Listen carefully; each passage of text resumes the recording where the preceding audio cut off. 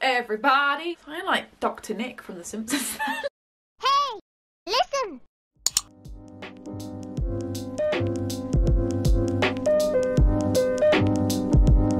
Hello everybody and welcome to my channel. My name is Shak and today we're going to be doing my Filmathon round 2. What is this? Today we're going to be doing my Filmathon round 2 Women in Film TBR.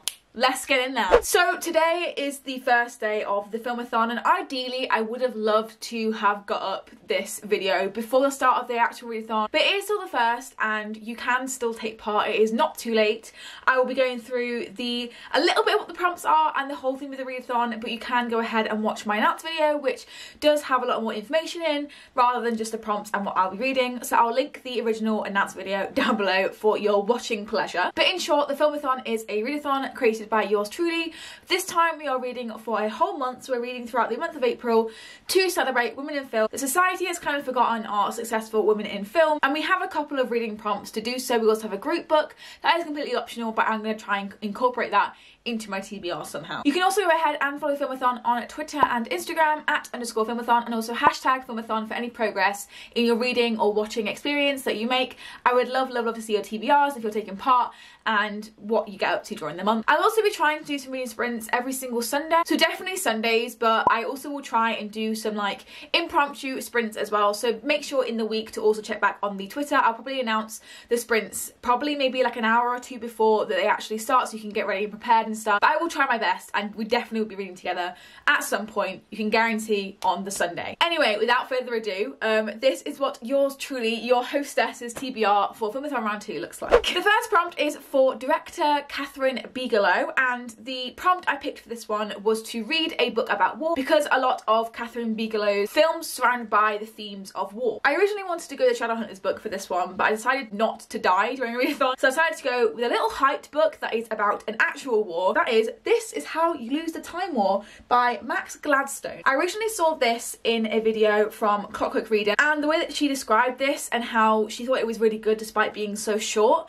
I just fell in love with the concept and I bought it there and then. From what I understand of this, we are coming from two perspectives, one called Red and one called Blue. Our main characters, Red and Blue, are on opposite sides of a time war. Something to do with time travel, something to do with like space and time and all that good stuff. I love being nerdy, it's so fun. And basically they fall in love on different sides of a time war. And obviously that's how you lose it. I'm kind of okay with not knowing more than that about the story. I'm still really equally excited, and I might vlog my experience of this because it's quite hyped and I think it'll be quite fun. The next prompt I'm going to be fulfilling is for director and documentary filmmaker Ava DuVernay. Prompt for Ava was to read a book written by a black author that includes a fantastical element. Taking inspiration from A Wrinkle in Time, this prompt does... I just spoke like Yoda.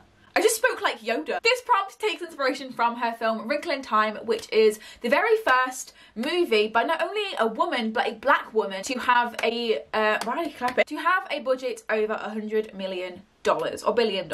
It's a lot of fucking money, it's unimaginable. For this prompt I'm going to be going with a book that I have wanted to read for a very long time since its release, and that is A Song Below Water. This is by black author Bethany C. Morrow, and it's basically a fantastical tale. I think it's magical realism, I can't actually be sure, but it's definitely some type of fantasy book about sirens, black sirens and mermaids, I believe. The synopsis inside the dust jacket says, A Song Below Water is the story for today's readers, a captivating modern fantasy about black mermaids, friendship and self-discovery set against challenges of today's racism and sexism. I'm beyond excited, and it seems quite apt that I'm reading this with a Filmathon because obviously women directors, they all go through sexism in the film industry, but add racism on top of that, this just feels like it's very fitting. Next I'm going to be combining two of the prompts, and they are for Greta Gerwig, which was to read a contemporary, and also for Fatima Begum, which was to read a book by an Indian author. I have wanted to read this and it's been on my shelves for fucking ages, literally since the beginning of time, right? Since the beginning of the time war. And that is When Dimple Met Rishi by Sandhya Menon. This came out a long time ago and it was quite hyped on BookTube for a time, and I put it on my TBR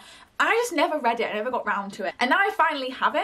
I am really excited to get into it. So from what I understand, this is a contemporary like love story about Dimple. Dimple would really like to go to university and kind of like break out of the traditional expectations her parents have of her. And then we also follow Rishi, who is really good looking and rich and thinks that he has Dimple all figured out, but she has other plans for him. On the back here it says, Dimple and Rishi may think they have each other figured out, but sometimes when opposites clash, love works even harder to prove itself in the most unexpected ways. I'm gonna love this.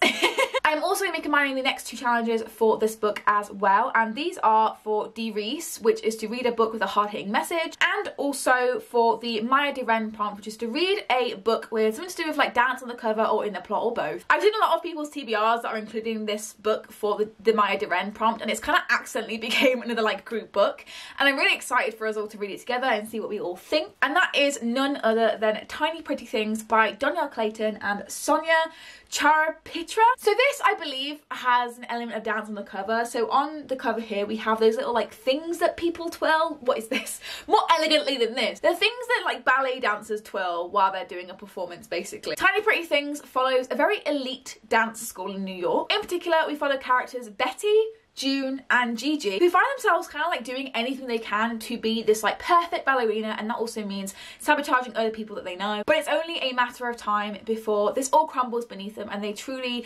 recognise what it means to be a ballerina. So yeah, this very much so fits the Maya de Ren prompt actually quite well as well. I've heard there's a lot of talk of eating disorders and sexual abuse in this book. Maybe I'm getting the wrong book and I'm getting confused. I've heard that there's quite a lot of mention of eating disorders and mental health and just struggles. So trigger warning before going in. A lot of us are reading this for this prompt and for this readathon, and I'd hate to like make everyone stumble into something that's going to be really triggering. This is definitely going to be hard hitting, and therefore it fits with the D. Reese prompt as well. Next on my TBR is the prompt for Nia DaCosta, which is to read a horror book written by a black author. For this one, I have quite a hyped book that's, I don't know if it's classed as like a classic or anything, but I've heard a lot of people talking about this, and when I was googling around for some suggestions, this book came up a lot, and that is Fledgling by Octavia E. Butler. This one, I believe, is about black vampires, and I am so ready for this. So we follow Shori, who is a girl who finds herself just running from something in the forest. She's got really bad amnesia, she doesn't really know where she is, but she doesn't know that she is a fledgling vampire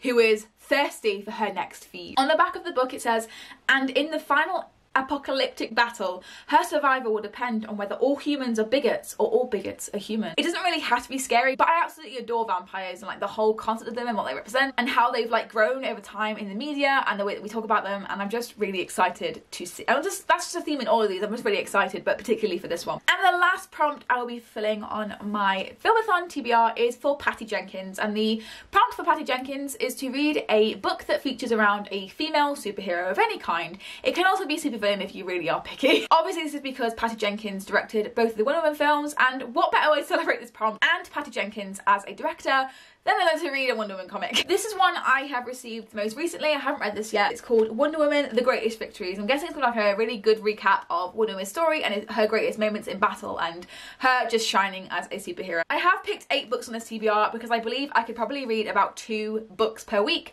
but obviously there are shorter ones and longer ones. But I really would like to get to the group book, which is Delay Raise of a Star by Amanda Lee Coe. This just kind of rounds out my TBR. It's not really mandatory if I don't get to this, it's not the end of the world, but I would like to read this as the host, as it just fits with the prompt and I really would like to read it. Delayed Raise of a Star follows 3 of the biggest people in cinema at the time. So we follow Marlene, who is a cross-dressing bisexual in Hollywood, Lenny, who is the Fuhreur's favourite filmmaker in Germany, and Wong, who is tired of being killed in movies by her white counterparts. I particularly chose this book because of its meanings, and we've got loads of representation in here, and I think everyone could get something out of it. Anyway, those are the books I plan as your host to read for the Filmathon Round 2 Women in Film. Let me know either in the comments or on the hashtag what you're going to be reading for this round of the Filmathon if you're taking part. Why not if you're not? Don't forget to smash the like button and the subscribe button if you want to keep up with more Filmathon stuff from me. And yeah, I will see you next week for next week's video. Thank you so much for watching, and I'll see you then. But until then, I hope that you enjoy any books that you pick up or any productive activity that you manage to do. Outros are really hard and I make it harder for myself every time. Goodbye.